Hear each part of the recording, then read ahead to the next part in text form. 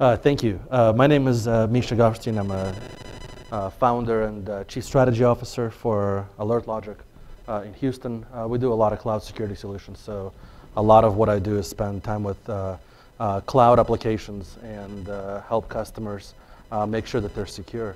How many people in the audience right now have applications deployed in cloud environments? So, good handful. All right. So here are the topics that we're going to cover today. We're going to talk about high-scale web application architecture. And the reason we're going to start with this is because while the talk is really about security, I think one of the main things you have to understand before you start advising DevOps teams and infrastructure teams on how to secure those environments is understand the world that they're dealing with, how they deploy their infrastructure, and a lot of the requirements they have. So we are going to take a look at sample application that we have auto-scaled and take a look at some of the architecture requirements for and implications on security infrastructure. We're going to touch on platform as a service, but this talk is primarily around infrastructure as a service. Most of the deployments that we see out there right now are still in the infrastructure world. Platform as a service has similar characteristics, but more complex. So if you have questions about that, we'll have time at the end of the session to answer some of those questions. So over the last 3 to 5 years, cloud application architecture has really evolved. What we're seeing more and more is where AutoScaling used to be the domain of startups that are scaling rapidly and need a lot of scalability. The more applications move in the cloud and the easier the tools become for auto-scaling applications, we're now seeing them come up in all sorts of use cases. So fairly traditional apps are now being retooled for auto-scaling, which presents a problem. The biggest problem that we see is that usually the infrastructure team, the development team, will not take security considerations into their architecture. So the applications will move to Amazon. They'll start to operate there, and security really becomes an afterthought. And there are reasons why this happens. A lot of times we don't help necessarily those teams get security infrastructure bootstrapped and automated the same way that they automate the rest of their infrastructure. So it's important to understand the principles that they're working with, and it's important to make sure that the security infrastructure you're deploying, it can also be auto-scaled and can also be deployed in cloud environments as easily as all other applications, right? So in large, this is a problem with culture. And when teams move to the cloud and they start using a lot of cloud infrastructure, their world changes and moves much faster. So even the language is different, right? Where they talk about role-based infrastructure, a lot of times us in the security world talk about role-based organization, but it goes deeper than that, right? The applications become a lot more ephemeral. They get deployed multiple times a day, and as you know, security infrastructure is not simple. It takes a lot of time and a lot of effort to deploy it. Usually you deal with kind of fixed deployment windows, and once the infrastructure is out there, it's difficult to change. So as a result, there's a bit of an impedance mismatch between security teams and cloud ops teams. And sooner or later, they stop talking. Sooner or later, their worlds go in very separate directions. And it hasn't stopped cloud infrastructure from proliferating. If you look at Amazon, and Amazon is still the largest cloud provider out there, there are a lot of production workloads out there. There's a lot of production applications. They're doing something like $4 to $5 billion in cloud revenue at this point, and that's just Amazon. That doesn't include anybody else. When we've talked to our Amazon contacts, for example, something like 70 or 80% of that is production, so it's actually serving customers. But when we deal with security engineers, usually they're left behind. So usually what happens is there'll be a line of business application owner. They'll move the application in the cloud. They're not going to consult with their security team. Security is at the very bottom list of their concerns. And it doesn't mean that they don't care. It just means that they don't want to slow down their deployments. It means that if they have plans to scale their infrastructure rapidly and they think there's any possibility that the security team is going to slow them down, that causes them to move on and not ask the questions, right? So usually we see security teams come in much later, right? Usually applications will get deployed in cloud environments. Security teams will usually find out about it months, if not years later, and by then the train has left the station. And the perception is that security infrastructure is just too difficult to deploy in cloud environments, so you shouldn't bother trying. So developers essentially are on their own. They're hacking up their own ways to secure applications. They're not always right. They usually don't have the expertise in this area. So suffice it to say, this is a major problem. And so far, we haven't seen security be one of the core architecture considerations in most cloud deployments that we've observed. So we're going to spend some time on just the basic tooling that people use for autoscaling, just plain infrastructure, right? We're not talking about security yet. And we're going to talk primarily about Amazon tools, mostly because Amazon is by far the most mature in this area. You're going to find analogs of these tools in other cloud environments. So, for example, Google App Engine has Orchestrator. Google Compute Engine is not as advanced with web tier autoscaling yet, but Rackspace has actually caught up quite nicely, and Rackspace at this point has a fairly full-featured toolkit for autoscaling infrastructure. But if you focus just on Amazon, there's a very rich toolkit that you can use to make sure that your security infrastructure scales in lockstep with all the applications that are being deployed by your application teams. So these are the most common tools. Really, autoscaling, at least at the web tier in Amazon, revolves around Elastic Load Balancer. That's an Amazon load balancing service. I have a couple of words that I'm going to say about it later on. But essentially, most of the major autoscaling components are built into ELB through functionality known as autoscaling groups, right? Another key component is health monitoring. Amazon offers a number of ways to monitor your application infrastructure. You can use that. You can use those checks to trigger autoscaling events, right? So based on whether or not either your security infrastructure or your applications are healthy or unhealthy, up or down, you can trigger autoscaling events.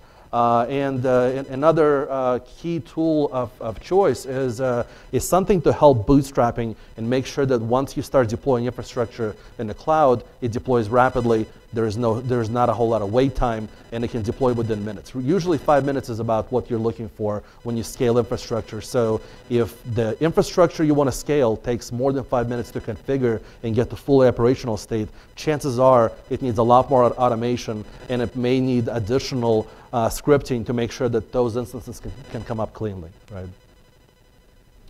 So basic autoscaling capabilities. I just mentioned Elastic Load Balancer, but at the very basic level, what you're trying to do with autoscaling in Amazon is essentially manage healthy and unhealthy EC2 compute instances, right? So you want to make sure that if you have unhealthy hosts, you can pull them out. If you have hosts that are operating properly, but you need more capacity, you can scale and add more instances as the application starts to heat up, right?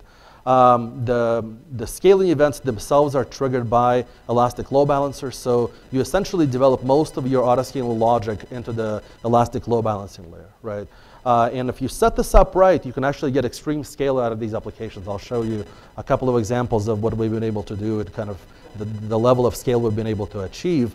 But assume that you're dealing with infrastructure that needs to be deployed in a fairly short amount of time. Again, less than 5 minutes. So if you have a security component of some sort that needs to be plugged into the application layer and it takes more than 5 minutes for it to bootstrap, again, you got to reconsider things and you got to really wonder, is the application team really going to accept this, and are they really going to deal with something that bootstraps that slowly, right? So if it takes a couple of days or a couple of weeks to set it up, that's a non-starter with most cloud deployments, right?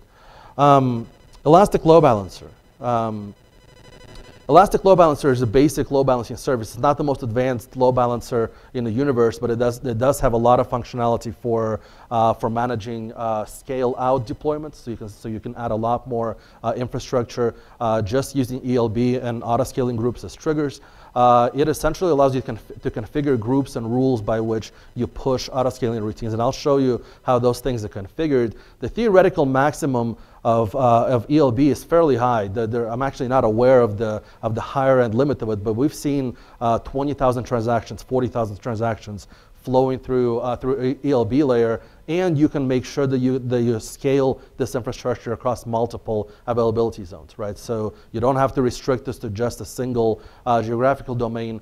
There are ways to auto-scale infrastructure in a lot of places distributed geographically, and that's another challenge for security teams. They have to make sure that their infrastructure, again, follows in lockstep, right?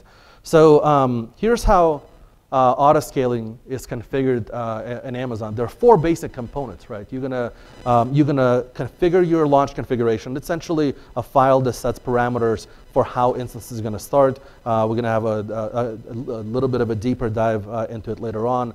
You're gonna configure auto-scaling groups. Auto-scaling groups are gonna essentially define post-launch parameters, right? How are you going to instantiate these instances? Where are you going to put them? How should they be configured? The next step is auto-scaling policy. These are the rules by which your infrastructure is going to scale. And then there are things that happen during the scaling event itself, right? So once you actually start to scale, there are things you can do with your infrastructure as it starts to instantiate itself and starts to get deployed.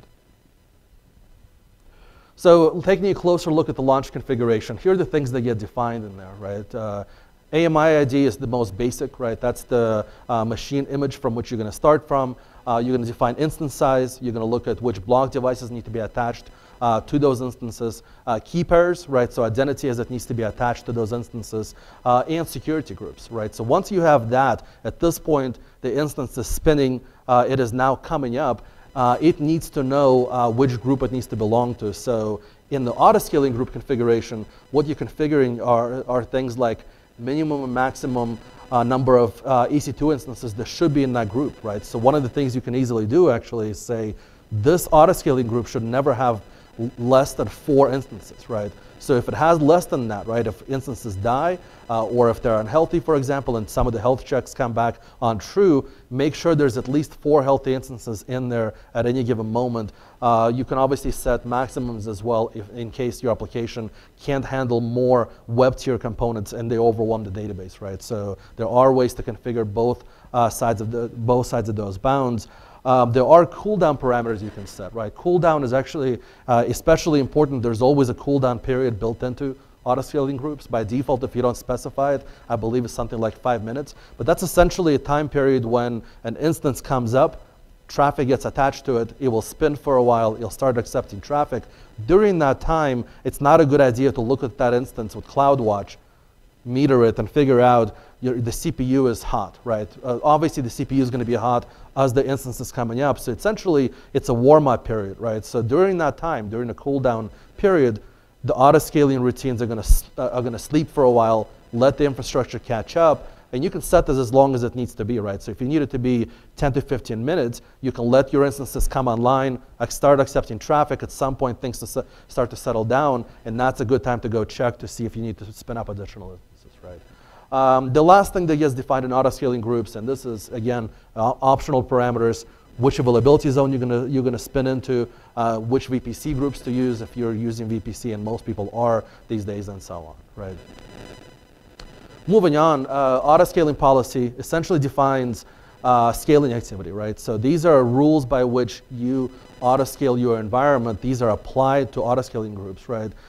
So again, CloudWatch metrics are probably the most useful tool for auto-scaling policies. That's where you define triggers, and there are different triggers based on what type of infrastructure you choose to scale on, right? So for some things, you may need to auto-scale just by knowing that there's a certain number of connections going to a cloud instance, right? So if you have a web server and you have more than, let's say, 5,000 connections going to it, you may want to say at this point we need to scale up, we need to add additional capacity. You can also do that through any combination of CPU, memory, disk, and other metrics. You can also do that for RDS, that's a database service for Amazon. So auto-scaling functionality and ability to scale triggers, for example, is fairly rich. There's a lot of flexibility you have in terms of how you're going to scale your infrastructure. And in fact, you should think about it in terms of groups of specialized infrastructure, right? So for example, when we deploy our applications, our web tier infrastructure, those are the servers that we have, they scale using one set of policies, but our web application firewalls, scale a different set of policies because they have different parameters, right? And usually WAFs take longer to warm up, so as a result, we have very different parameters for those WAF groups than we do for other tiers in our infrastructure, right? Last thing is the scaling event. Again, this is the act of scaling up or down. These are the things you want to do after you've actually started scaling, because based on that scaling activity, you may want to launch other things, right? So using the simple queuing service, you can send yourself a notification and let yourself know there are new instances now spinning up. If you have, for example, web application security testing as one of your policies, and what you want to do is say, every time there's an instance, even though it's coming up from the same set of AMIs, and I know the code that's being deployed in there, but I still have to run a series of automated scans, and I have to do a certain number of things for security, and when these instances come up, you can actually do that through the SQS service, send a notification, pull that out, and then launch whatever scans you may need to run, right? So as the infrastructure auto-scales, you can actually trigger additional actions and use this infrastructure to start to trigger other events, right? So scaling events are useful and very important as well, right? So here's an example. We're not going to go through every configuration screen. I think that would be a waste of time in this session, but there's a couple of ways of configuring auto-scaling in Amazon. The easiest one, there's actually a couple of wizards that are very simple. You walk through the wizards for each auto-scaling group. Pretty much everything you want to configure is configurable through the UI, but you can also do so at the command line. And there's a reason why you may want to do it at the command line. Imagine a scenario where security team and infrastructure teams are very separate teams, and they really don't work on the same projects, right? It doesn't mean that they should have to be in the same room necessarily when they set up their infrastructure. You may just want to inherit a set of auto-scaling routines from your security groups that says, every time you deploy a new application stack, also deploy this security stack in lockstep with it. And command line tools are very useful for that, right? So using command line tools, you can do exactly the same thing you can do with the UI. You can obviously do that with Amazon APIs as well. So this is, for example, a command that creates the auto-scaling group. There's a number of things you can do in here. Define the launch config, which you have created previously. The group name, minimum and maximum instances, configure the default cooldown period, assign it to specific availability zones. And there's even more flexibility with these command line parameters that I'll show you later. Using CloudFormation, you can actually define defaults, but then ask for user input for them to input in there. So if for example, there's some parameters that are going to be dynamic, right? And they're going to be dependent on, obviously the stack in Japan is going to look very different than the stack in EC2 on the East Coast, for example, right? Those parameters can be passed down through CloudFormation, and there is a way to kind of configure these auto-scaling groups to make sure that those parameters can be user inputted, right? Another example of configuration, you can configure auto-scaling policies. I mentioned earlier, for example, you can use CloudFormation templates to set defaults and let users override them, right? So that's where, one of the things I don't recommend is nailing down auto-scaling rules 100%, where the teams that are actually going to start consuming this security infrastructure are forced into using your defaults, right? So if everything is baked into a set of scripts and it's not easy to change them, chances are at some point they're going to decide, this one doesn't work for me, I'm just not going to use it today, right? So it's a good idea to anticipate what they may want to configure.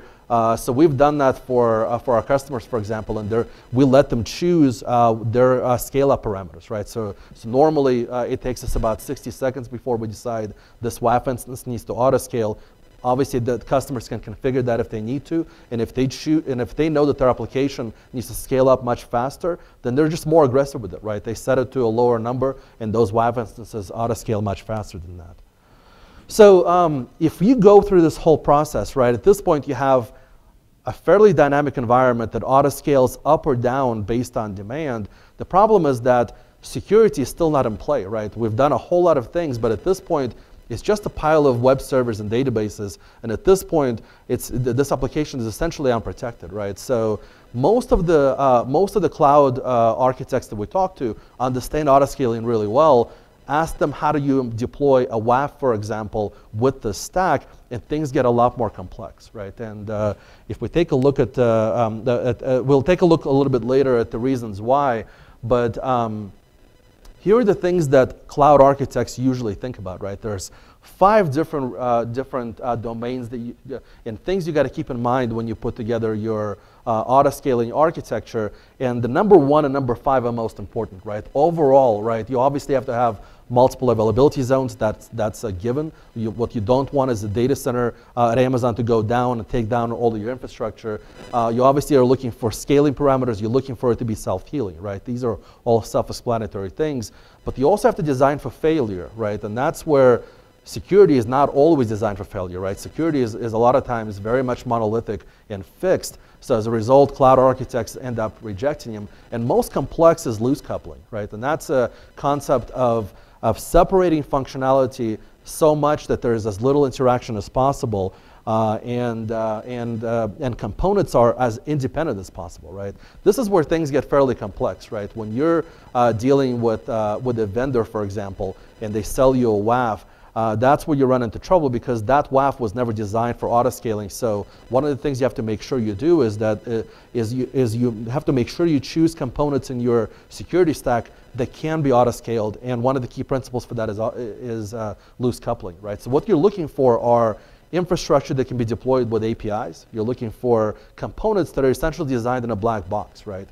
Obviously, components have to talk to each other, but they should talk to each other as little as possible, right? That interaction should be as abstracted as humanly possible. If you have software that is very, very tightly coupled, right, and requires full installation, right, for it to work, then at that point you can only auto-scale kind of very much atomic instances of those security tools, right? And this applies to WAFs. This applies to pretty much any proxy device you want to put in front of your web application stacks. It's a fairly pervasive problem, and it requires us to think differently if we're going to auto-scale security infrastructure, right? So, so one of the most important things to use as an underlying assumption is that if you're going to auto-scale your security infrastructure, it has to be designed for failure. It has to be loosely coupled, and if it's not, that might be a reason why it needs to be built into the application itself. And you might have to sit down with your software development team and say, look, my security components don't auto-scale natively. They're not necessarily loosely coupled. Can we rethink the way we deploy them right now? And can we restructure the way that they get rolled out? So let's use an example. And again, we're going to stay with web app firewalls. These architecture principles apply to pretty much any infrastructure you want to deploy. So think about any security components that you need to deploy alongside of your applications. These principles are pervasive and they apply pretty much anywhere. But let's say we just try to deploy a typical WAF with Elastic Load Balancer. You could do something like this, right? You could have a sandwich, right? Have an Elastic Load Balancer instance at the top. That's going to load balance between WAF instances. At the bottom, you're going to have all of your web tiers and all of your database tiers, right? Theoretically, this should work, right? Because Elastic Load Balancer will let you scale these WAF instances. And if you look at it casually, it might seem like this gets the job done. There's a couple of problems with this, right? First of all, WAFs usually have extremely slow boot time, right? So when a WAF comes up out of the box, it takes time for it to really get to the point where it can be in production, right? Those of you that have used web app firewalls before, you know that they have to go through a learning cycle. They have to learn the application and figure out all the application paths and make sure that the positive security model can actually have an impact.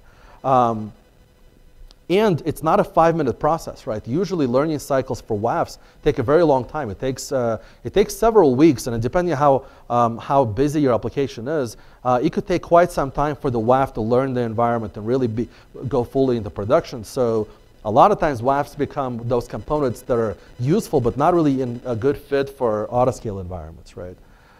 They're also tightly coupled, right? And when you think about how WAFs are deployed, usually a WAF is kind of a monolithic device, right? It's usually an appliance. Even if you virtualize it, that WAF is essentially designed to be a single component, and if you need more capacity, you scale up. You buy a bigger WAF. Or you start to put them in clusters. That tightly coupled design is a very bad fit for Amazon-style auto-scaling. So a lot of the times what we see is that customers will try to deploy their security stack alongside of their web applications and then quickly realize, this actually breaks a lot of my scaling. I'm just going to pull it out and I'm not going to do this anymore, right? So there are different ways to approach this problem. So if we apply some of the things that we talked about in terms of loose coupling and designing for failure, there's a couple of ways you can restructure the way your security components interact with each other that will let it auto-scale much better, right? So we actually played through this exercise at Alert Logic, and we took our application and pulled it apart and said, look, we need to make our WAF stack as stateless as possible, right? And that means that every component should be a black box. Ideally, if the management plane goes down, there's no reason why the processing plane, right, the actual proxy, the blocks web traffic should go down as well, right? If you have components that trigger downstream outages, obviously that's an example of very tight coupling, and that's not a good thing, right? We want to decouple interactions between management and control planes, and I'll show you exactly how we did that. You really should make the communication between these components as asynchronous as possible, right? Because, for example, if your WAF proxy, right, has to go talk to some centralized console every time it needs to do something, obviously there's going to come a time where it's not reachable and it's no longer in production anymore, and things come crashing down. And what happens in auto-scaled environments, right? Let's imagine you have 15 WAF units that have been auto-scaled, and 3 of them go out of production because they can't reach the master controller that they need to talk to. Usually they'll trigger an auto-scaling event, right? Your elastic load balancer will realize there's not enough capacity here. I got to deploy more infrastructure. It'll bring up more WAFs, and if that controller is not reachable, they're not going to be able to come up. They're not going to be able to spin up properly. Even after the cooldown period, they're still not going to work properly, and it's going to continue to spin more and more WAF instances. And that's actually where auto-scaled environments, that's the downside of them, right? This isn't very sophisticated logics, right? Logic. So if your environment starts to auto-scale and the instances that are being brought up don't come up properly, all of a sudden it just keeps spinning more and more of them. At some point you're going to hit a max limit and you're going to experience an outage. And at that point, again, that's what the DevOps team or the operations team says. We were just fine before we started deploying the security stuff. We don't need it. Pull it out. Availability for us is much more important than making sure that we have our security layers implemented as well. So if you were to pull them apart and if you were to make them as decoupled as possible, here are the couple of steps that you can go through. And again, you can apply these lessons to pretty much any security application that you're deploying. So anything that runs in front of your application stack could theoretically work this way, right? So again, we're still using elastic load balancer, but we've separated the control plane and management plane, right? So the controller that tells the WAF appliances which appliance needs to be in production. What did the learners say, right? When you learned what that application environment looked like, you shouldn't have to do that every time you spin up a new worker instance, right? So the controller should really be separate from all the worker roles, right? Those worker roles are the ones that are going to auto-scale linearly. That controller only serves a very limited function. It just needs to be there to collect log data, to collect and to provide configurations directives to all the workers, right? But really, these are separate pieces of infrastructure. Yes, there's a question.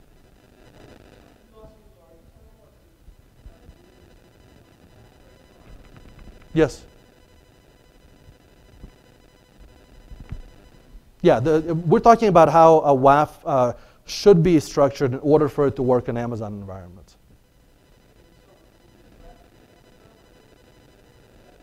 It would be in Amazon, right? So it would essentially sit, it would still look like this, right? It would still sit in front of your web servers, right?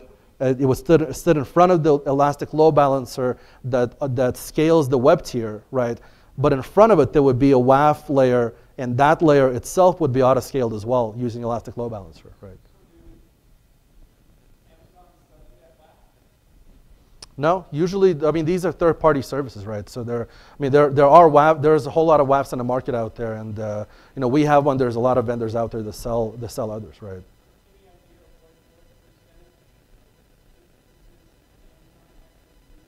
Very small right now. The problem with WAFs have been they've been so tightly coupled for many years that there's a whole lot of Amazon applications out there. There are very few of them that have WAFs deployed in front of them.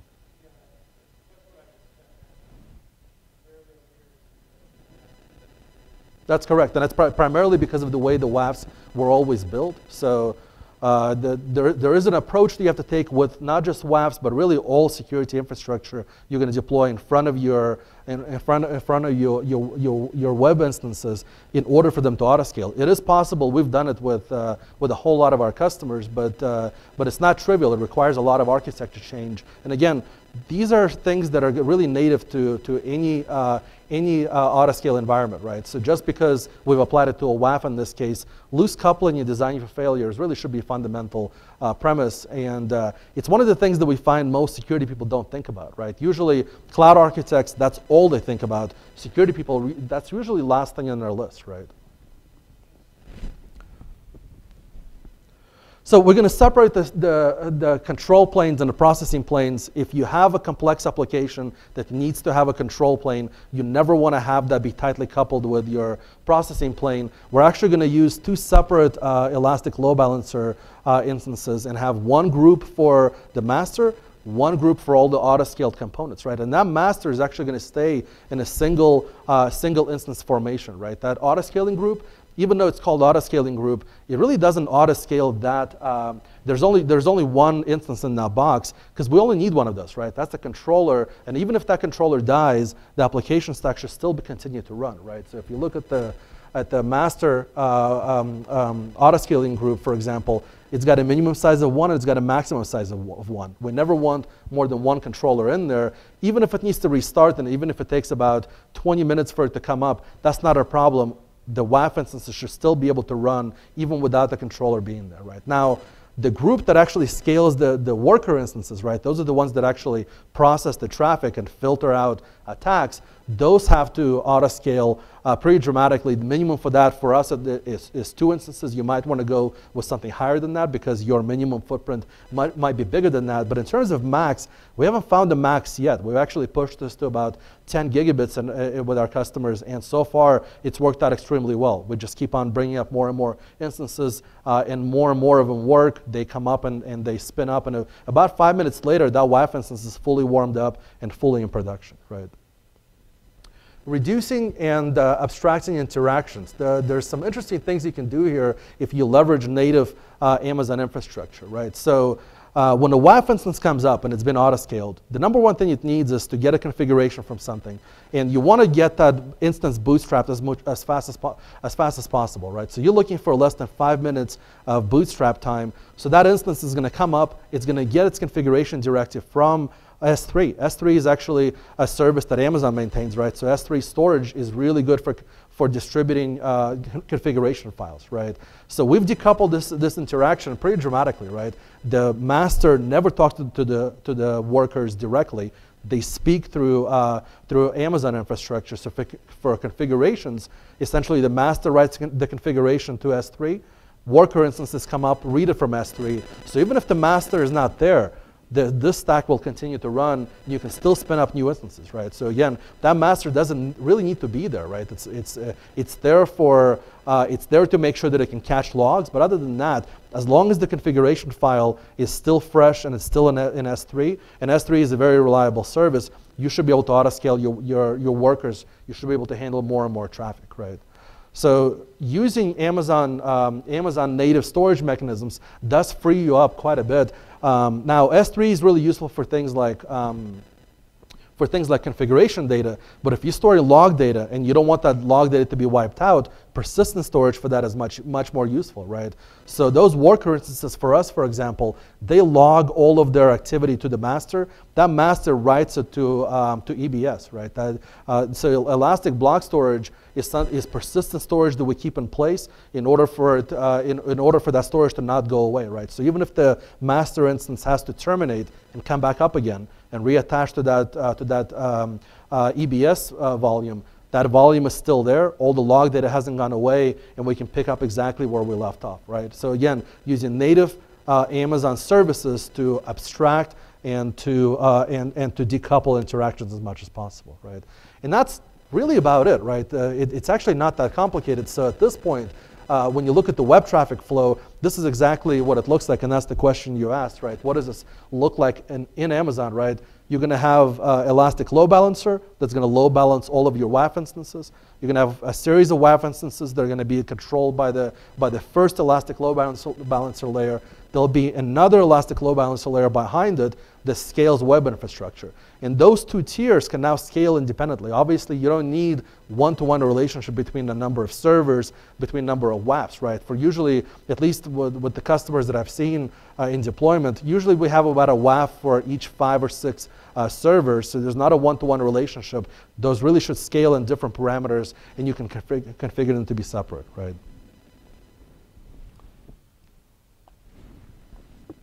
So far so good. We've essentially done it, and we've been able to take security infrastructure and make it as scalable as cloud infrastructure and make it high scale.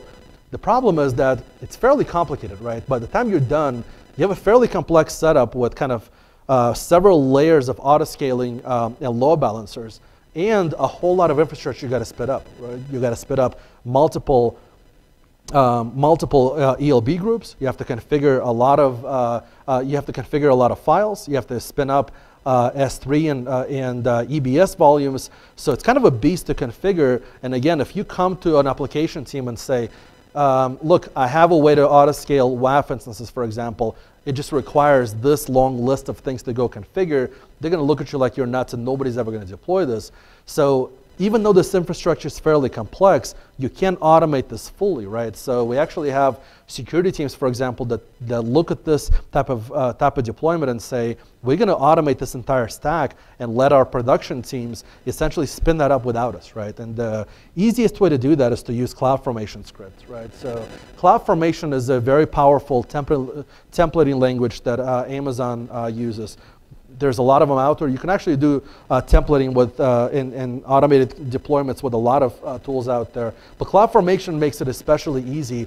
And here we essentially have a blend of things that the security team essentially bakes into the configuration. Those things should never change. Plus things that should be defined by either customers or by the operations teams, right? So if you give them these CloudFormation templates, you may not know which availability zone they want to drop this into. You don't know their IP address ranges. This could be a very simple web form, right? So they go through a wizard, they go through a series of CloudFormation-driven steps, and at the end of the day, they have a stack that's fully spun up. You can do the same thing with at the command line as well, right? So CloudFormation is not just it's not just the UI for configuring infrastructure. You can do all of this at the command line as well. So if your production team essentially says, you know, my data centers in the future in Amazon are going to be instantiated 100% automatically. Actually, we're launching a new data center for AlertLogic in UK over the last week or so, and that data center is hands-off, right? That data center, we plug it in, we give a couple of commands to our auto-scaling routines, and that data center gets spun up on Amazon 100% automatically without manual configuration any step of the way.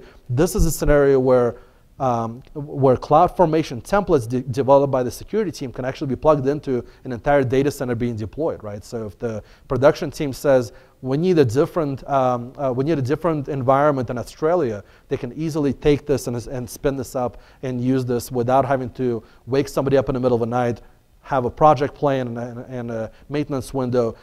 Security infrastructure really needs to be as automated as application infrastructure. So I would watch closely what your production teams do and kind of model your level of automation behind them, right? So either through command line or the UI components of CloudFormation, you essentially create a stack, and you can really give them a full-blown security installation that they can plug into their environments, and it should be fairly simple by the time you're done. So we actually ran this test at the Amazon conference last year. This design was actually was developed by us alongside of Amazon. Amazon helped us kind of think through a lot of the moving parts in terms of how we're going to auto-scale these WAF deployments. But we actually had an environment that we built at the Amazon reInvent conference last year. We had a couple of servers that we started to pound with more and more traffic. So by the time we were done, we had 34 WAF instances, and they were processing something like 10 gigabits of traffic, right? So these are exactly the same instances, right? They were cut essentially from the same instance size. I don't remember which one exactly we used, but I think it was an M1 large. That's one of the instances that has multiple cores in it. So we essentially were able to, and this happened during the actual session that we did at this conference. We actually were sending more and more traffic and scaled it up higher and higher. So this was a lot of fun to work on. So I kind of promised at the beginning that I'm going to address the platform as a service. Platform as a service is more complicated, right? With infrastructure, you at least have visibility and control over all of the infrastructure that you're deploying, and it's really up to you as a security admin or your operations team to control all of that infrastructure. Platforms are more complicated than that. Even though the infrastructure is there, that infrastructure is really orchestrated by Microsoft is a big proponent of this and so on. So we have been able to do this with Microsoft, but it's more complicated than that, and usually requires a lot more manual hand-holding before you go off and do this. But it is possible, and really the principles are the same. If your security infrastructure is not loosely coupled and is not designed for failure, it's not going to work in PaaS environments either. So I think we have a couple of minutes for questions. Yeah.